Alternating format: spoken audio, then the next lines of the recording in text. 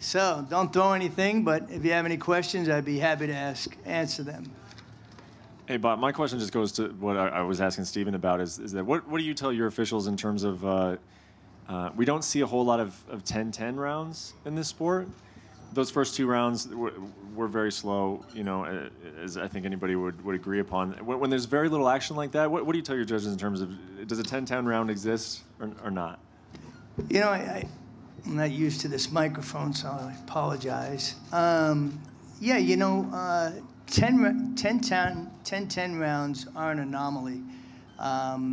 We have a pre-fight meeting with our judges before every fight. And a matter of fact, this very subject did come up. And the judges in this particular fight were some of the best judges in MMA, Derek Clary, Sal D'Amato, and Chris Lee.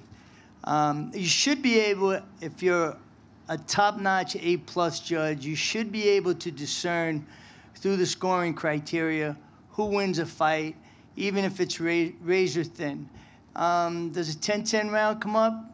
Yes, but in the 3 years that I've been, almost 3 years, I've been the executive director, we have not had a 10-10 round. And I think it's incumbent upon the judges to, you know, be on the top of their game and to be able to pick a winner in that round. Because one effective strike or kick can determine who wins a round. It's kind of the long answer, but... Oh, thank you. My pleasure. Hi, Mr. Bennett. How are you? Very good, Ariel. Yourself? I'm good, thanks. Is there a particular reason why you came to the press conference, or are you just here to field questions? No, out of respect to the promoters, I usually show up at press conferences, and then I got a couple of texts, so I thought after we just finished conducting our debriefing, I'd come up in the event that anybody had some questions or concerns. And obviously, you know, we saw it 3-2 the other way. So just out of respect to the promoters and the fighters, we take a lot of pride in the Nevada State Athletic Commission to ensure that the right fighter wins. We train, we work hard, and it's just out of respect to everybody that I come up here on behalf of the commission. We appreciate it. So I have a question about Alistair Overeem, because Dana White said that he was sick and in and out of the hospital. Did either you or your medical team have to clear him? Did you know that he was sick leading up to the fight? Yes, I won't specifically comment on his medical condition, but it was brought to my attention, I don't know, an hour or two after I arrived at the arena.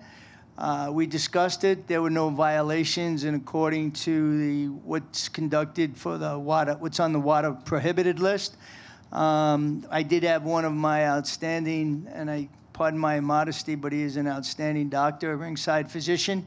He did go ahead and consult with the fighter, and he was fit and ready to go, which was evident by his performance tonight.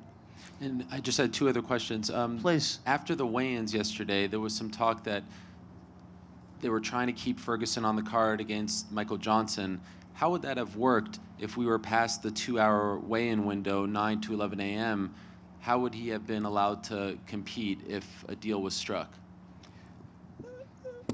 Well, first of all, we like to have all the medicals in 48 hours before the fight, before the event. However, if that doesn't work out because somebody has some challenges, we work with the promoter to try and accommodate them. I can tell you on a smaller, I'm digressing a little, but I am answering your question.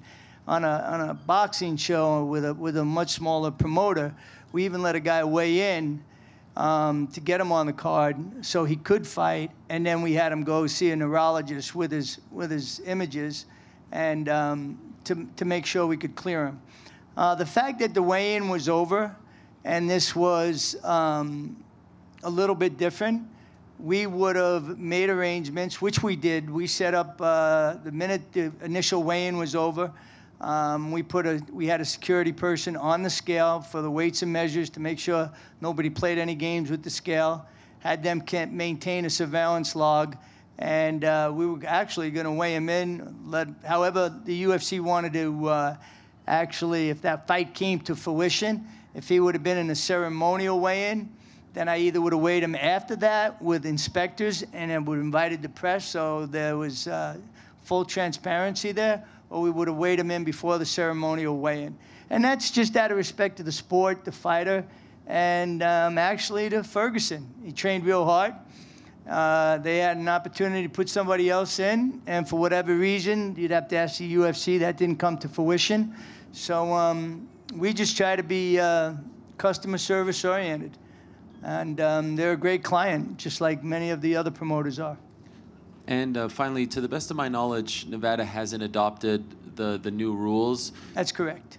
Could you explain why, and do you think that in 2017 that time will come? Yes, that will definitely come. That's a decision that is made by the commissioners, not by myself, but I have the information to give to them, and it's really based on, to make a long story short, how the state works. So after once the new fiscal year starts, July 1st of 2018, we will have it'll take place in a commission meeting, and those new rules will be provided to the commissioners for them to either rule in favor of them or not, or in part of them or not, to include a down fighter.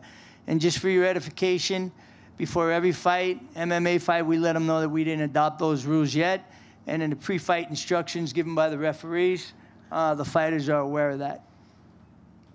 Bob, just one quick note for clarification, just kind of reading between the lines a little bit. I mean, when you say that, you know, one strike, one punch or kick could be the difference in a round, and that a top judge should be able to determine the winner. I don't want to put words in your mouth, but would you say it's your position that you kind of recommend against a judge issuing a 10-10 round? Not at all. And that's a fair question. I'm glad you asked me. No, these judges, just like in the boxing events, you get to score around the way you see it. I don't put any pressure or stress on them. It's totally incumbent upon them.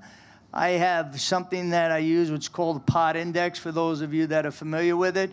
And it actually tracks the officials, who's in the majority, who's in the minority, for difficult rounds, for easy rounds. There's some flaws to the system, but if you're familiar with those flaws, then it is one form of measurement as to who your better judges are and who have proven themselves under, you know, a lot of pressure. Like tonight's a big time fight for those judges. Don't think for a second that, you know, it's very easy for somebody to say, hey, I saw it 3-2 this way or that way, but you put your butt in that chair for 5 minutes, and when you don't see a lot of action, you've got to really always be on top of your game, but it's even more difficult when there's less punches being thrown. For instance, it's the last round, okay? Thompson was up 10-9. You know, with what, 45 seconds left to go, man, it went the other way. It went 10-9, and I'll answer the question before it's asked. The one judge had it 10-8. We went over it in the debriefing, and that 10-8 was unacceptable. Not that it would have affected the outcome of the fight, but just to share it with you, we certainly we strive to do the best we can, but you know, we don't always succeed. And that judge should have scored that round 10-9. You can't have a 3-point swing in 50 seconds, or it's certainly, I don't even know if anomaly is the right word, or just, you know, he just missed it. And usually he's spot on. But thank God it didn't affect the overall outcome of the fight. And in our opinion, which we do for a living, and we don't have a vested interest in who wins or loses, we had Mr. Woodley winning 3-2.